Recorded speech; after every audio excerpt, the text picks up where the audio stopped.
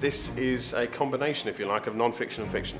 It's the joy of historical fiction, that you have the skeleton of the events there, and what you're doing is filling in the gaps. You probably, if you read non-fiction, you've probably come across a story where you stop for a moment and you think, God, what must that have been like?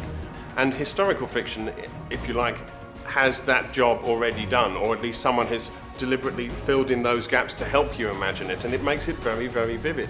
You can't find better stories than those in history. That's why I write historical fiction. History has taught us to consider the name Genghis Khan as ruthless and nothing else, but at the same time it's a story of survival, and it's a story of overcoming incredible odds.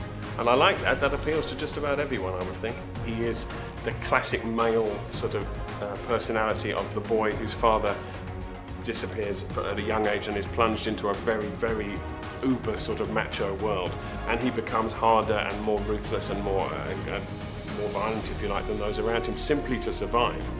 I like the big stories that you can't keep in just one book. This is going to be at least 3 books on Genghis, because his life is extraordinary and it's worth telling. And then after that, his son Iggulden, who became Khan, and his grandson, the most famous of all, Kublai Khan, who became Emperor of China. I mean, that's a story arc, from being left to die at the age of 11 to your grandson being the most powerful man on earth at that time. That's a story worth telling. Conn Iggulden also co-wrote the wildly popular Dangerous Book for Boys, proving that learning how to skip a stone or build the perfect paper airplane can be just as entertaining as a great novel.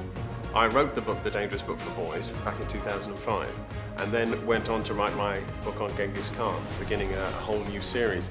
The strange thing is that The Dangerous Book for Boys is still doing well, so that both of them came to hit #1 in different charts at the same time. Now that was a great pleasure. What I always wanted from a book is that someone goes through it so fast that they hardly know what's happening to them, and then it chucks them out at the other end, exhausted and slightly dazed. That's my idea of a good book and good writing. That's all I ever wanted. And Genghis Khan is such an extraordinarily good story that it fits my style perfectly.